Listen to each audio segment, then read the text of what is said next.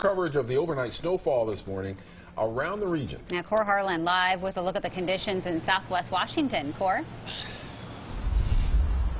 Hi, Jenny, Ken. Most folks in the Vancouver area will be waking up to an inch or so of snow, depending upon where you are. We're at the Evergreen Street overpass, just over I-5 here in downtown Vancouver, where you can see WashDOT has done a good job of keeping the road cleared. They've been using some de-icing agents on the surface. This is southbound Interstate 5 traffic heading into Portland right there, and as you can see, the traffic is moving slowly, not because of the road conditions, but just because of the normal nature of the volume of traffic. You've got one car there pulled off into the inside median there, just pulled off here not more than 2 minutes or so ago.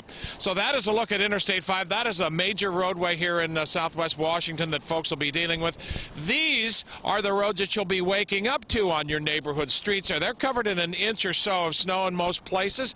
The de-icing trucks in Vancouver have been busy this morning going over some of this stuff here, sort of in a slushy form right there. But that is very typical of what the streets you're going to wake up to this morning on a lot of your neighborhood streets that won't get plowed. And keep in mind, Jenny and Ken, we've been reiterating this all morning, Vancouver schools will be 2 hours late this morning, as well a lot of other districts in southwest Washington.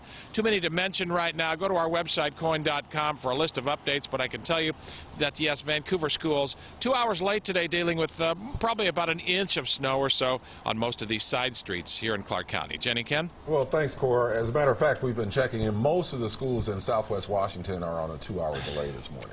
Yeah, so get to sleep in a little bit. Yeah, no doubt. All right, thanks a lot, Cor.